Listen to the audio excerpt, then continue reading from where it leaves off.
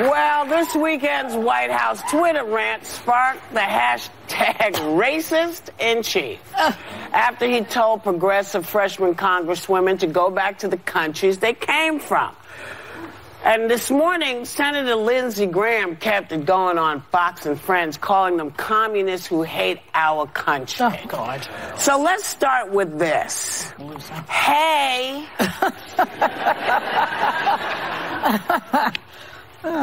Some of these women, like Rashida Tlaib, born in Detroit, Michigan. Anya Presley, born in Cincinnati. American citizen. Ilhan Omar has been a citizen since 2000 when she was 17. Now look, maybe this is all political force, or maybe I don't know what it is, but this is very dangerous. Yeah. You don't want to be telling people to go back to their country, because if we got to go, you're going too.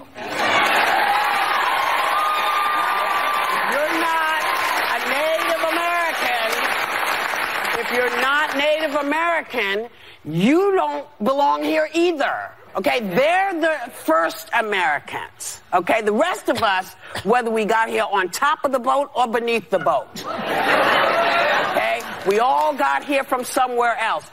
Don't do this. You don't want to start this fight. We are American citizens, and it is our job, and their job, frankly, to tell you when they think that you're wrong. That's their job as American citizens and as people who are around in the political thing. That's all I have to say. Stop. Don't do this again. Yeah. Well, he needs to be medicated. Number one. The other thing is, I think that he knows that they're born here. He knows it. Yeah. It's just like he knew that Obama was not born in Kenya. He just does this as a racist whistle to people who follow him. Yeah. And apparently they're just as big racists as he is, and so they buy it. So that's what he's doing. Well, yeah. I don't like it. Well, I don't like it either. I don't think anybody likes it. And I think what was really surprising to me on top of it was, and I haven't looked at it recently, but something like 90,000 people liked that tweet. Mm-hmm. And what does that say about those people and the people that we live with every single day in our country? And just that term, go back to where you came from. I remember being about 6 years old and walking to the corner store with my grandmother, who didn't speak a lot of English, and she would always speak to me in Spanish. And I realize now she did it so that I would learn the language, which has been a huge benefit to me.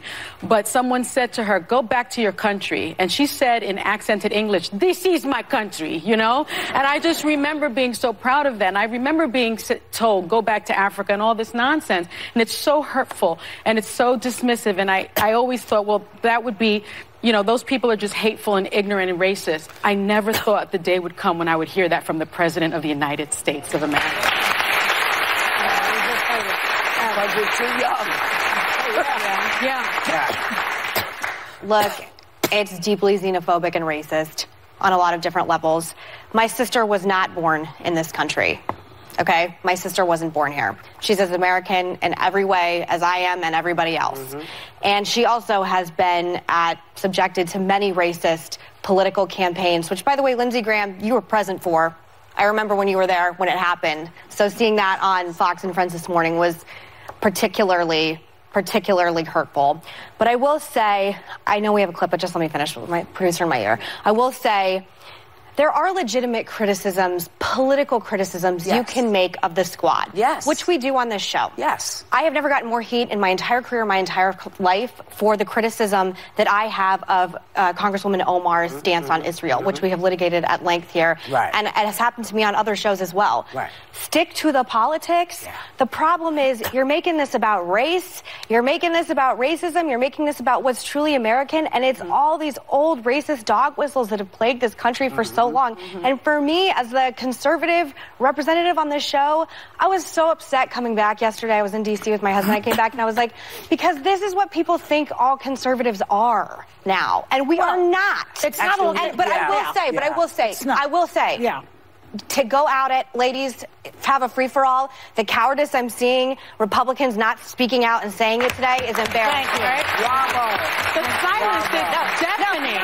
You know what? All of you, have at it. Seriously, all of you go crazy. It's deeply cowardly. The Republican leadership yes. is disgraceful I have right nothing now. for this. And let's I have just nothing look, for this. If you see these clips of before Lindsey Graham, before he was supporting Trump, and after, you'll understand what we're talking about. Oh, you know what we're talking about.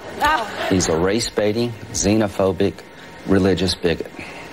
He doesn't represent my party. He doesn't represent the values that the men and women who wear the uniform are fighting for. Yeah, I know, but so did Khizr Khan when he wore the uniform and died, and he wasn't born here either. So, I can't do this right now. Yeah. And whatever is happening to Lindsey, this is not the person I used to know. Lindsey Graham in 2015, when he was calling Trump a race baiter, has had a favorability of around 16% in South Carolina. Mm-hmm. Since he has joined forces with the president, the racist in chief, his approval rating amongst Republicans is now 74%. This is what does that say? This is why he's doing it. It says that people have had a very hard time holding on to these feelings that they have. But I know, just like you can't paint all black people the same, all white people the same, we have to find the people that we understand and who've figured out that this is a country that has already been through this. We already did this. We've gone through this several times. And I don't know anybody who thinks they're going back. Because I tell you, no woman is going back to what women and how women used to be treated. We're not going back with that. We're going to fight. Black people are not going to take it. They're not going back. Well, a woman accused him of raping her in Bergdorf Goodman recently, and nothing happens from it. But this is a different groove. This is this is a different group because I have a big bitch with everybody. Not here. Mm-hmm. But for me, I listened to Mike Pence talk about he was at the border the other day and he didn't, he didn't really see what folks were talking about and he was upset with Democrats. And then I listened to the women talk about what they had seen. And I thought, you know what? How come there's not a law in this country that says when this side says this is what's happening and this side says this is what's happening, some law should kick in that says, okay, both groups have to go with cameras and look at the same time. We're all going to see what's going on together because this idea of you going and not going with them and not going with them, forget it, because I can't tell which one of y'all is full of do. But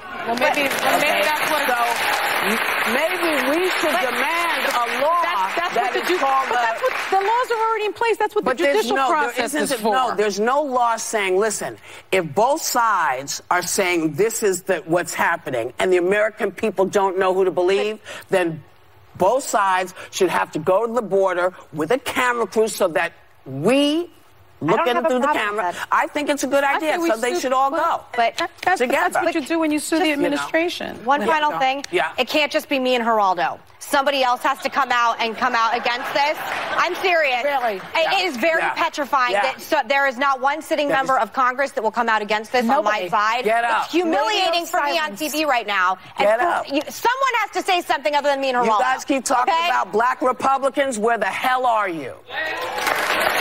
Where are you? Where are you, Republicans? And if that's how it's going to go down, let me remind you. There's a poem that talks about, when I said about, this was happening over here and nobody said a word and I didn't say anything. And then they came for me.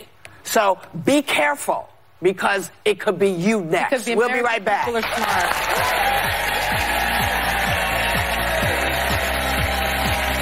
Later, guard